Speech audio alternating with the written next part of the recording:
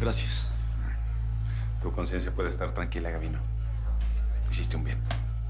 Sería una terrible injusticia que alguien como mi hijo pagara por un error de inmadurez.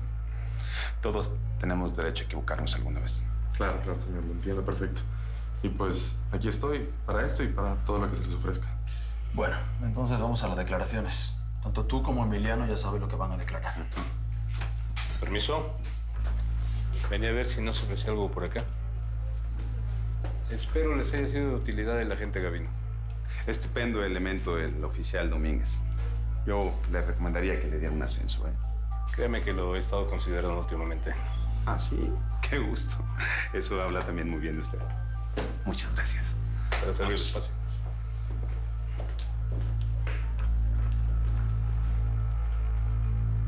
De verdad, gracias por su apoyo y por su discreción. ¿Qué agradece, señora? Uno nomás hace lo que le toca. ¿O no es así, Gabino? Así es. Aquí estamos para lo que se les ofrezca, ya saben. Muchas gracias. Ok, señor. Servirle. Gracias. ¿Por qué tanto saludo? ¿Qué pasa? ¿Están celebrando algo o qué? Mi hijo vino a asumir su responsabilidad. Dio la cara por tus acusaciones.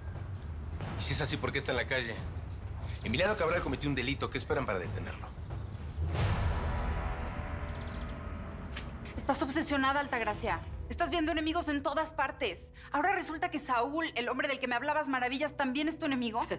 No, sí que tonta fui al contarte eso. Pero te lo advierto, no te atrevas a prevenir a Yesenia. No le digas que sé que estuvo en la vecindad. Ya deja de aliarte con ella, ¿no? ¿Entonces yo también soy tu enemiga? Si no fuera por mí, ¿qué serías? Ni siquiera tu hija tendría educación, ni ropa, ni nada. Eso ya lo sé, y no me lo tienes que echar en cara. ¿Y si te hubieras quedado con el padre de Isabela? ¿Dónde vivirías en este momento? Debajo de un puente. Entonces resulta que yo, que soy tu hermana, y Saúl, que es el hombre que te ama, estamos en tu contra. Te hacemos la vida imposible y todo es amargura. Mira, ¿quién habla de amargura? La madre que le da una cachetada y le grita a su hija por toda la casa que es culpable de un accidente. Yesenia te escuchó. Sabe lo de Isabela porque siempre ha sido tan torpe, tan imprudente. ¡Ya basta! Estoy harta de que me critiques y de que me digas qué tengo que hacer. ¿Cómo debo tratar a mi hija? ¿Cómo tenía que llevarme con el papá de Isabela? Hasta que te encargaste de sacarlo de mi vida. No, yo no lo saqué. Ese fue porque no te quería. En cambio, yo lo he dado todo por ti, cuidándote. No te olvides que gracias a mí no te dio... Sí, ya lo sé. Y por eso te debo la vida. Y te debo todo. Sí. Pero yo ya no puedo vivir así, Altagracia. Yo también me canso de deberte cosas. Y de tener que soportar este infierno en el que a ti te gusta vivir todos los días.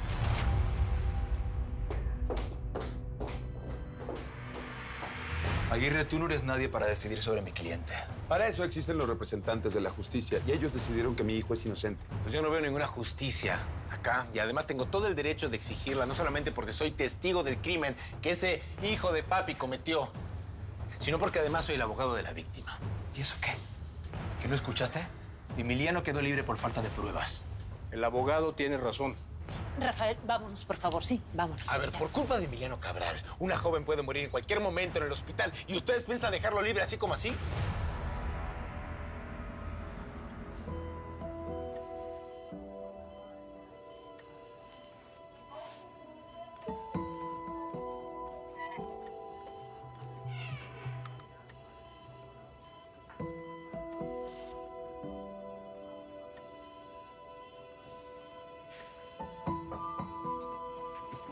Hola. Soy Diego, nos conocimos en la constructora. No sé si puedas escucharme o si me recuerdas, pero quiero pedirte perdón por todo esto que está pasando. Yo no fui quien te atropelló, pero tengo que mentir para salvar a mi amigo. ¿Quién te salva a ti? Ahora entiendo cuando decías que los ricos tienen poder sobre los pobres. Pero yo no soy como ellos. Y si algún día te mejoras, te juro que te voy a demostrar quién soy. Y ese día quiero volver a ver esos ojos.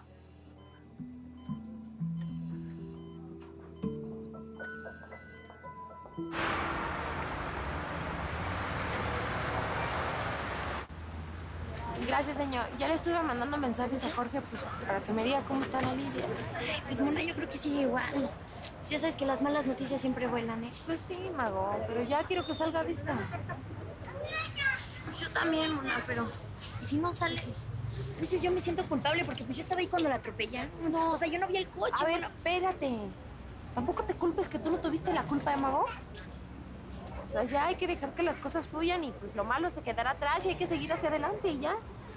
Sí, tienes razón, la verdad. O sea, seguir adelante y pues sacar adelante el changarro.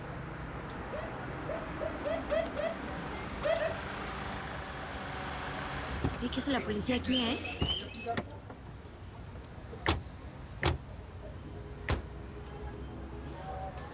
¿Habrá pasado algo? Pues vienen por su mordida, ¿por qué más? Ya sabes cómo son. Tú ya no te preocupes que a nosotros no nos pueden pedir nada. Tenemos todos nuestros permisos, ¿eh? Con tal de que no se aparezca Gabino, todo está bien. Todavía no puedo creer lo que te hizo Gabino, ¿eh? No sé. En cambio, pues Saúl no ha hecho otra cosa más que ayudarnos. Pues sí, Mona. Aunque Saúl no esté enamorado de ti, se ve que te adora, ¿eh? Yo puedo entender que alguien tenga un accidente, pero dejar a una mujer herida, abandonada, en la calle, eso es un delito. Y les aseguro que no se va a quedar así. Eso ya lo veremos, Aguirre. Acá en una corte donde quieras. Estoy más que preparado para enfrentarte y demostrarte que soy superior a ti, como abogado y como hombre. Es suficiente, Braulio. Mejor vamos. Qué bien, Cabral. ¿Estás enseñando a tu hijo que la impunidad es uno de los privilegios que tienen los corruptos como tú? Quítate de mi camino, idiota. No te voy a... Ya, basta, ya, Rafael, ya basta, ya. No lo escuches. Vámonos, por favor. Vámonos. Vamos. Ven. Ustedes están dejando que un criminal se escape, así que como abogado defensor exijo que me muestren ahora mismo la declaración. A mí me vale lo que tú quieras. Si tú no conoces tu deber, yo sí conozco mis derechos, así que te recomiendo que averigües. ¿Por qué no llamas a Veracruz?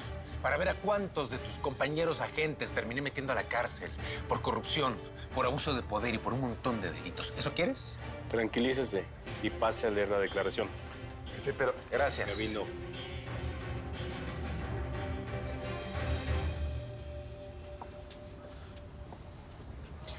Muchas gracias por todo, Braulio. Olvídalo. Solo con verle la cara a Aguirre perdiendo ya me doy por satisfecho. Nos vemos. Bye. ¿Cómo va nuestro asunto? El coronel está entregando el dinero. Perfecto. Quiero que tomes fotos de todo el intercambio, ¿me escuchaste? Que se le vea muy bien la cara al coronel, que no haya ninguna duda de que está haciendo negocios sucios con el jefe de la mafia.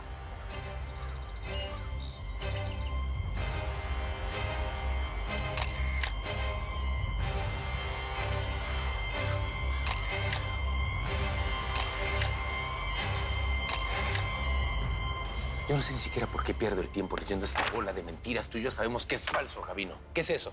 No, yo no sé nada. Quiero leer tu declaración. Le voy a ahorrar la leída. Yo simplemente dije la verdad, que Lidia es la responsable del accidente. ¿Sí? Ella, por andar de distraída, no se dio cuenta al cruzar. Y el semáforo estaba en verde para los coches. Es mentira, y tú sabes que es mentira. ¿Por qué sales ahora con esa versión? ¿Por qué no lo dijiste cuando nos vimos en el hospital, eh? ¿Por qué? ¿Cómo puedes hacer algo así? ¿No se supone que eres amigo de Lidia? Te vi al menos 2 veces en la vecindad. Visitando a Mónica. En casa de Lidia. ¿Cómo eres capaz, Gabino? Aunque no fueras su amigo. Es mujer, es joven, es una chava que le echan ganas, que no le hace daño a nadie. A ver, ya párale, ¿no? Tampoco es que le estoy deseando la muerte. Simplemente estoy haciendo mi trabajo. ¿Tu trabajo? ¿Cuánto te pagaron, Gabino? ¿O te dieron boletos para ver un juego de fútbol? ¿Mucha lana? Dime la verdad. ¿Cuánto? Tus palabras, ¿eh? Y tú cuídate, porque lo que estás haciendo es un delito y te puede salir muy caro.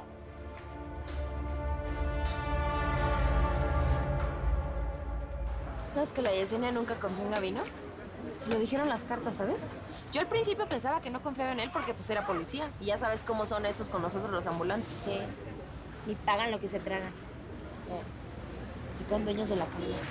Es que me da muchísimo coraje, Mago. Porque Gabino no era así. Era bien buena onda y hasta a mí me ayudaba y todo. Ya viste que sacó su lado oscuro, ¿eh? Sí, él es de los que esos de que no entienden que el no es no. Que no es un espérame tantito porque si no ahí anda de necio, duro y dale. ¿Sabes que se puso bien celoso de todo mundo? O sea, el doctor Adolfo, hazme un favor, que porque yo andaba tan confianzuda con él. ¿Sabes qué fue la gota que derramó el vaso? Cuando me empezó a seguir a mi casa. Ahí sí dije, no, este chavo ya está bien peligroso, pues por eso lo amenacé con la botella, si no, ¿qué iba a hacer? Pues me tengo que defender, ¿no?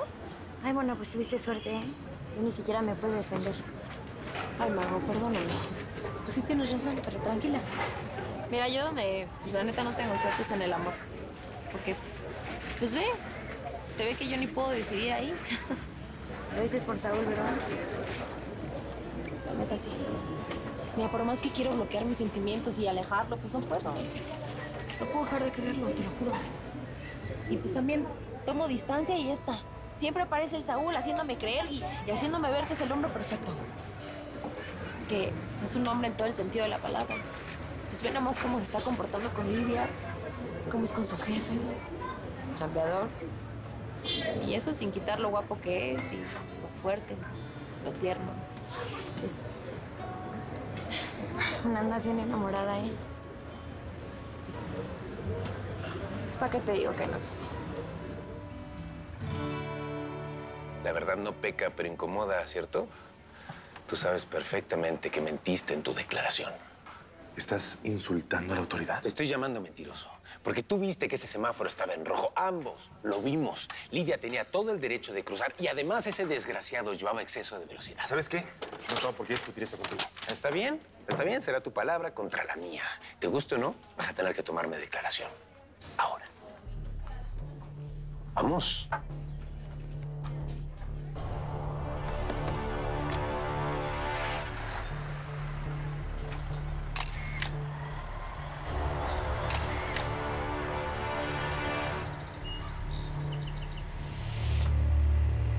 Siéntese, Gustavo, por favor. Gracias, gracias. La verdad es que me sorprende que me haya citado. Porque yo varias veces intenté entrevistarlo cuando usted era diputado. ¿A poco no se acuerda? Bueno, en realidad yo no llevaba los asuntos de prensa, eso lo hacía mi asistente. Bueno, y pues además como trabajo para medios independientes, pues a uno nunca lo toman en cuenta. Gracias. Pero bueno, yo sé muy bien que para algunos políticos y algunos empresarios soy una persona incómoda. Yo sé que usted es un periodista honesto. Muy bien. Pues entonces seamos honestos desde un principio, desde ahorita. Y yo creo, señor Valenzuela, que usted debe de estar muy desesperado si está buscando mi ayuda. Obviamente sabe todo lo que pasó conmigo, ¿no? Bueno, pues yo soy un periodista de calle. Yo sé muchas cosas que pasan en esta ciudad. Entonces necesito... ¿Puedo hablarte de tú? Por supuesto. Necesito pedirte que me ayudes a demostrar un secreto de Altagracia Sandoval. Lo descubrí hace poco. La Doña. Hace más o menos 20 años ella estuvo casada con un hombre que se llama Lázaro Hernández. Le quitó su empresa, lo despojó de todo y lo dejó en la ruina. Quiero dejar perfectamente claro que ella es la culpable de todo eso. Gracias, mi Juanito. Qué buena onda, ¿eh? ¿Ya viste, Tere? Te dije que lo iba a solucionar hoy. Qué obole, ¿eh? Ya estuvo. Oye, ¿y piensas llevarte todas tus cosas hoy mismo? Pues no sé, si te quieres quedar con algo, nomás dímelo. Es que la neta, es que pronto voy a tener lana para comprarme todito nuevo. Ay, sí. ¿Cómo le hiciste? Pues, ¿qué? ¿Te ganaste la lotería o qué? No, mejor que eso, mi Tere. Solo necesito un poco de tiempo. Y en menos de lo que canta un gallo, se van a arreglar todas mis broncas de lana que traigo. Vas a ver. ¿Y qué tal canta ese gallo, eh? No, es que no es gallo, más bien es gallina. De las de huevos de oro. Ay, sí. Sí. Una gallinita tan, pero tan productiva que me dio un cheque hoy. Ahora, todavía le queda como media docena de huevos para darme. Y si serás, Yesenia, no cambias tú. Oye, ¿no quieres que te lea el tarot? Pues es que tengo que hacer tiempo. No puedo regresar tan pronto para donde me están esperando. Pues échamelo. Sí. Órale. Y te invito a un cafecito. Órale, sale. Diego, ¿qué haces aquí? Vengo del hospital. Lidia sigue viva, pero no sé si va a recuperarse. Ay, espero que sea pronto, para salir de este problema más rápido. ¿Que no te preocupa, Lidia? Sí, claro. ¿Tú cómo sabes que la chava que atropellamos se llama Lidia? Llevo 2 días en el hospital y escuché su nombre. ¿Pudiste verla? ¿De veras está tan mal? Sí. Me atreví y entré a terapia intensiva y... Isabela, yo lo hice por ti porque tú eres la que de verdad me importa. Y si a esa chava le pasa algo o se muere, tú terminarías pagando.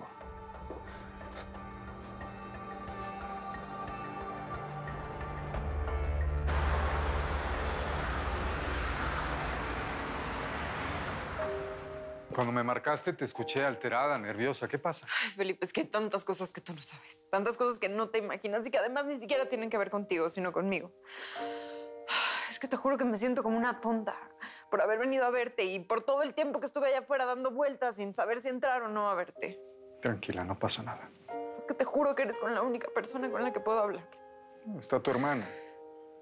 No, claro, supongo que es con tu hermana con quien tienes problemas, ¿verdad? Es que ella no es una hermana, es una dictadora. Ella solamente quiere decidir mi vida, la de Isabela y la de todas las personas que nos rodean. Tranquila. No sé qué fue lo que pasó, pero hiciste muy bien en venir a verme. Siéntate. Te he estado buscando y no contestas el teléfono. Y sé que me pediste que me saliera de tu vida, pero no puedo hacerlo. Felipe, por favor, ahorita no. Mira, si vine a verte es porque necesito que tú me ayudes a entender. No sé qué le pasa a Isabela y tú viviste con nosotros mucho tiempo, conoces muy bien a mi familia y ella ha cambiado mucho. ¿En qué momento la perdí? ¿Qué hice mal? ¿En qué fallé como mamá? La culpa la tiene ese señor, el padre de Saúl Aguirre, que me reconoció. Por eso no pude acabar el encargo que me pidió. Discúlpeme, doña. No debiste dejar que Jaime Aguirre te viera. Por esa gentuza se va a poner de nuevo en mi contra. Tanto que me costó convencer de nuevo a Saúl para que no siguiera revolviendo pruebas. Y bueno, antes de que te escaparas, ¿que pudiste averiguar algo más? Sí, entré hasta el departamento donde se metió la tal Yesenia y la escuché hablando con otra mujer. ¿Sería la madre de Saúl? No, la vi de espaldas. Lo único que pude escuchar es que era una mujer más joven. Y eso es todo lo que averigüé.